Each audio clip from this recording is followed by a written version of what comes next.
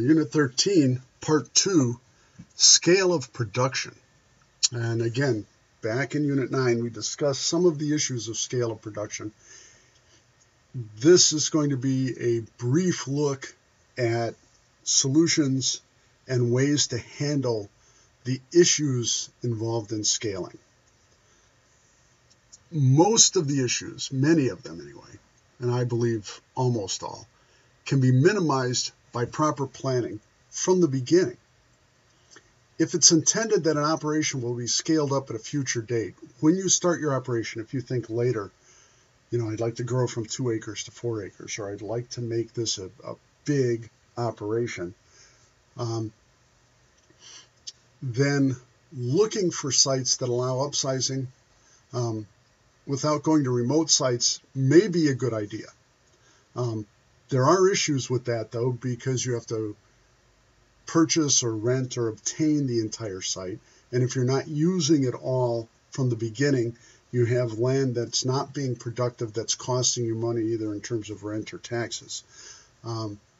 Depending on the plan and the time frame for doing this scaling, however, it may be worth looking at a site that can accommodate your growth. And it may be possible to purchase portions of a site, say a brownfield, purchase a couple of acres with options to purchase additional land in the future.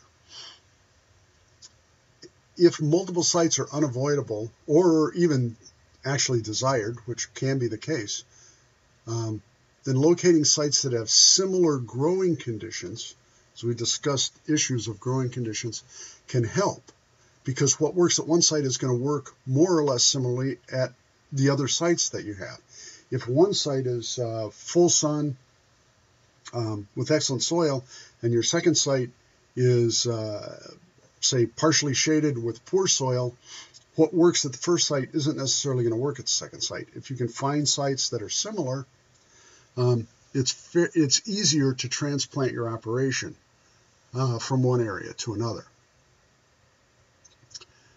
Also, create a model that plans for expansion. Then refine that model as you operate the original site. Through trial and error, find out what works. Document the procedures that work. That goes a long way towards making your process repeatable at other locations. This whole idea of documentation of procedures that work is the basis for creating successful franchises. All of the fast food franchises kind of look the same, operate the same, the food tastes the same from site to site because of this, because each thing that worked previously has been documented and those things can be used at new sites. Creating that documentation also gives you a basis for training when you hire new employees to work at other sites. You now have what is essentially a training manual. So documentation is one of the most important things you can do regardless of where you start and regardless of the scale you want to end up at. Now, planning for growth from the very beginning is the best way to ensure success when you're scaling an operation up. As we mentioned, document each procedure from preparing the ground to creating composting facilities to the general layout of your planting areas. How are you planting the plants or the seeds? How are you watering? How are you harvesting? Don't be afraid to change things when changing something results in higher efficiency or simply an easier to use system.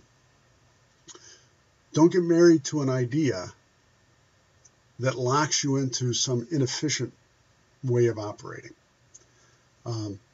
Having good data, this documentation, and then following up on that documentation with actual field notes about how things work is huge.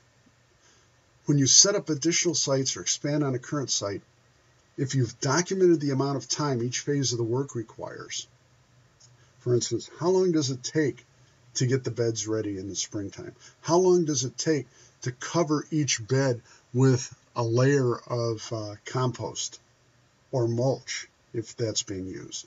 How long does it take to plant however many plants of a certain type? Are you planting, for instance, are you planting beans or peas from seeds in the soil? Are you starting them in a cold frame or a greenhouse and then moving plants out? How long does it take to plant a tomato plant or a pepper plant?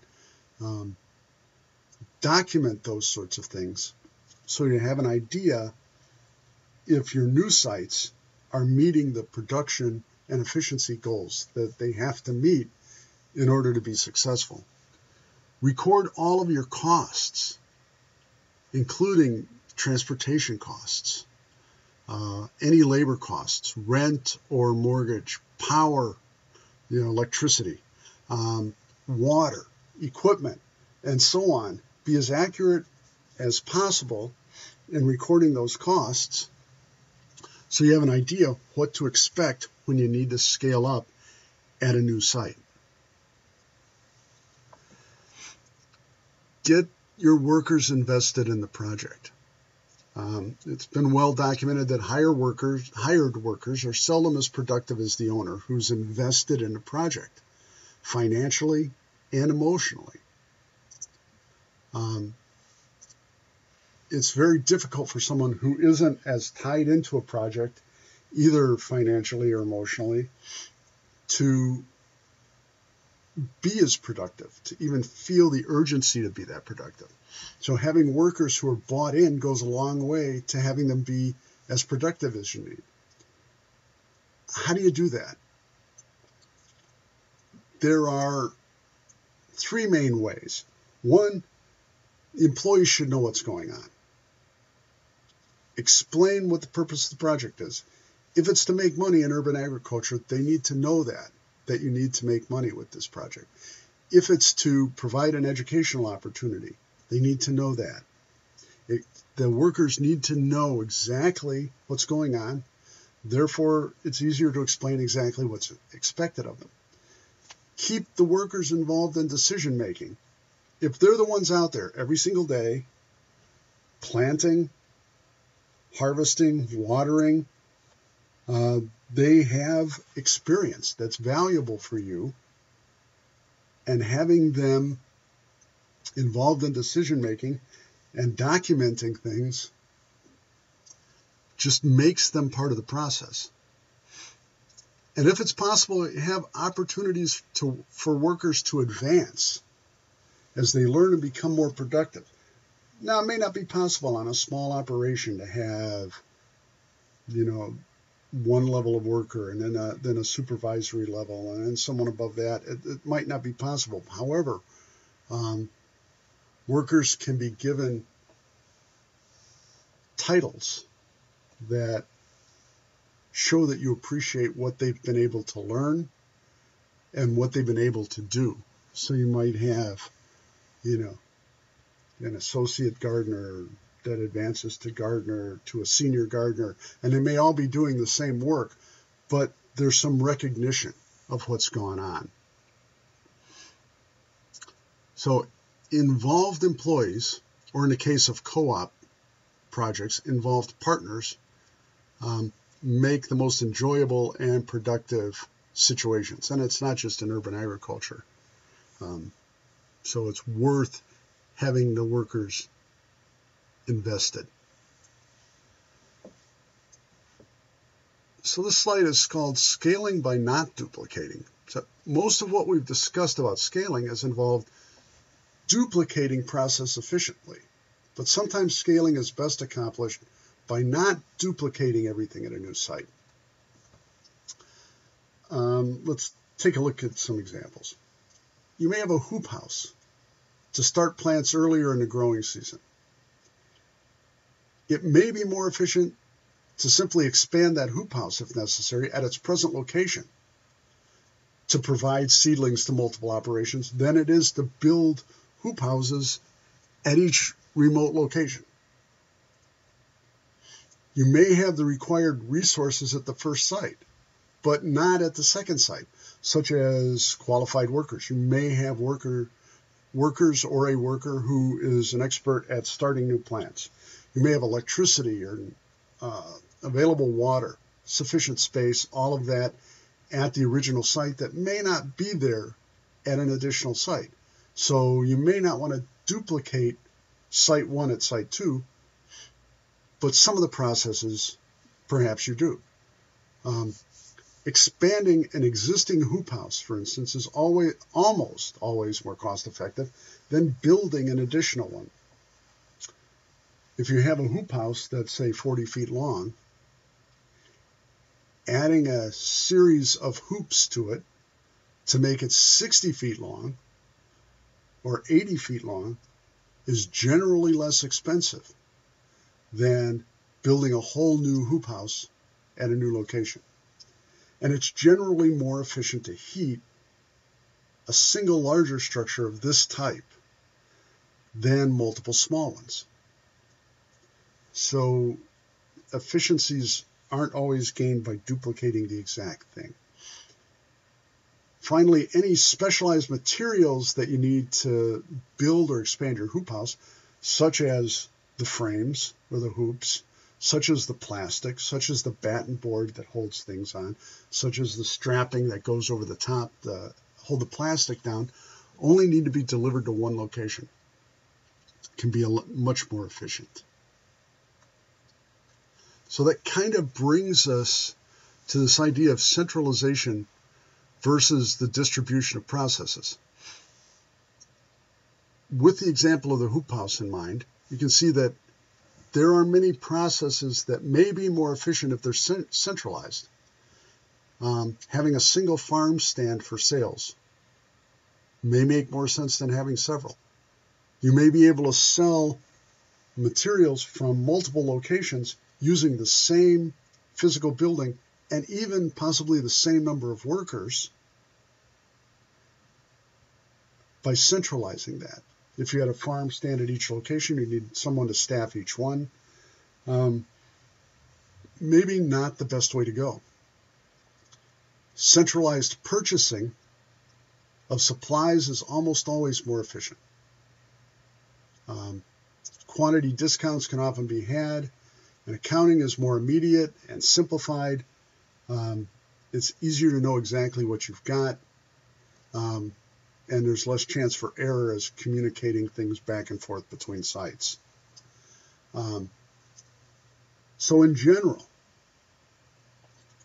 centralization of the behind-the-scenes processes, sales and marketing, distribution, accounting, purchasing, is more efficient than distributing those processes, provided the other sites are involved in the decision-making. Just telling the workers at one site, this is what's going to happen, and here's your stuff, can be less efficient than having them involved and having them help make the decisions about what's going to be planted or how much of each crop is going to be planted or that sort of thing. But then purchasing all that stuff centrally to take advantage of any quantity discounts and efficiencies to be had. Timing, something we haven't talked a lot about, but timing of scaling can be absolutely critical to the success of a project. For instance, if you're going to purchase a site, purchasing it just before you put it into production can minimize the outlay for your rent or mortgage or taxes or whatever while the site's unproductive. Let's say you're going to start working the soil and getting certain early crops into the ground in April. Then getting the site at the beginning of April may be financially the best decision. Getting the site at the end of the previous season and paying rent or mortgage for that whole period of time can be quite expensive and maybe less efficient. Same thing goes for hiring new employees. Less downtime means more production per dollar paid. But, of course, you have to give sufficient time for training, that whatever training might be required when you hire new employees. The same goes for purchasing a new site or renting a new site. While it's financially more efficient usually in terms of your mortgage or your rent, taxes and that sort of thing, to bring that site online as close to the time that you need to put it in production as possible, you still need to allow time to do things like amend the soil, install security, set up raised beds if that's going to happen, whatever work needs to be done.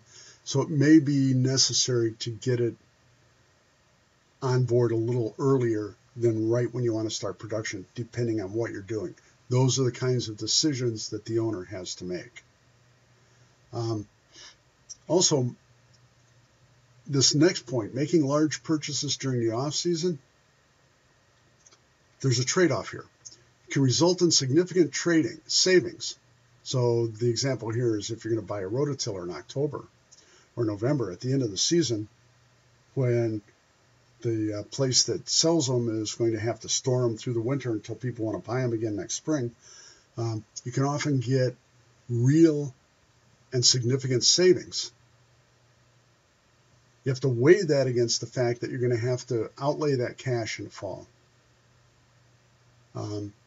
That's not going to be available to use through the winter, and you're going to have a machine sitting idle until the next growing season.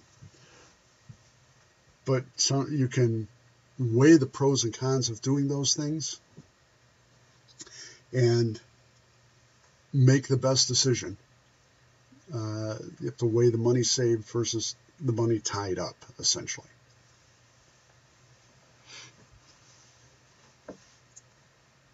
How about scaling up to a completely different system? This may not even really be scaling up in the truest sense of the word, but what's often implied in discussions about scaling up operations is simply to duplicate what works in one location to another location.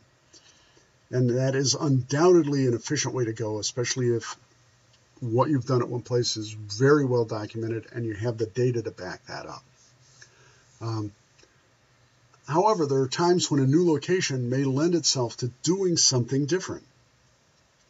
You may get a new location that's more suited, for instance, to livestock than the first location. You may have a location that's in a residential area.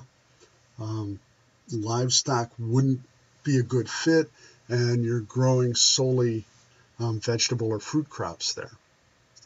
You may obtain a new location which maybe is a little farther out, or maybe it's surrounded by an industrial area, and livestock may be a fit.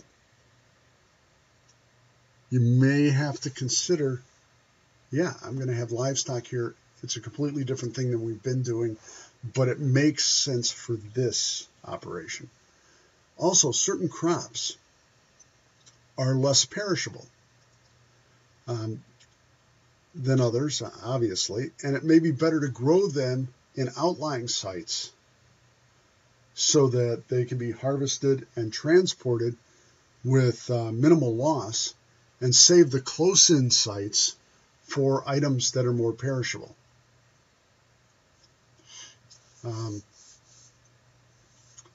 Or a new site may have more land available for growing crops that require a lot of space, such as pumpkins or melons, those types of things that need room to spread out. A new site might have a better source of water, and so crops that require more irrigation can be more easily grown there, something different than what you've been doing. So evaluate each site in terms not only of how you could duplicate what you're doing, but is what you're currently doing the best use of that new site?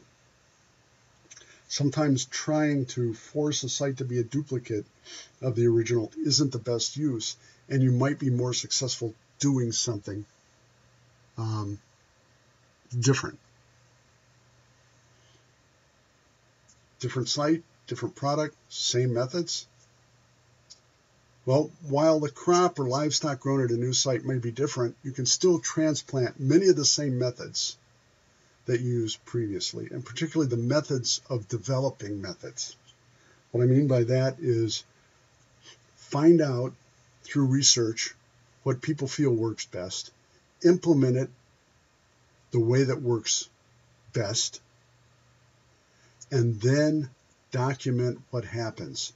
Track the site's productivity, the cost, revenue, methods of work, and don't be afraid, as we mentioned previously, to make adjustments that may increase productivity or efficiency. Even if it's different than what you're doing somewhere else, as we discussed in the previous slide, sometimes a new site requires a slightly different way of doing things. And most importantly, communicate. Frequent discussions among all the workers at all the sites about the methods, the crops, new ideas will keep things operating more efficiently. Get input from the workers on what works and what doesn't, and then verify that that's truly the case. And if it is, you're in a position to make an informed decision about changing part of what you're doing in order to become more efficient. So, final words on keys to scaling. Scaling is a complex process, and entire books have been written on the subject. There are courses available at business schools that cover this. But what it boils down to is finding the things that work and also the things that don't work, and refining processes to make work easier and more efficient and more consistent. Sometimes we'll give up a little bit of efficiency or profit for consistency because it might make something easier to manage. The key to transplanting procedures from one location to another is documentation. If an employee has a question about how to do something, and they can go to an operating manual, open it up, and see how it needs to be done in a really well-documented, clearly explained way, that's often much more efficient than calling you up at site number 1 and saying, how do you do this? And you having to drop what you're doing and explain it, or even go to the other site to show them how to do it. Having documentation is the key to transplanting procedures. Communication is the key to keeping those procedures operating smoothly. And employee involvement, is the key to being able to continually monitor and improve your procedures and operations. And finally, flexibility is the key to having everything work at a larger scale while maintaining productivity and efficiency. This concludes the presentation for Unit 13.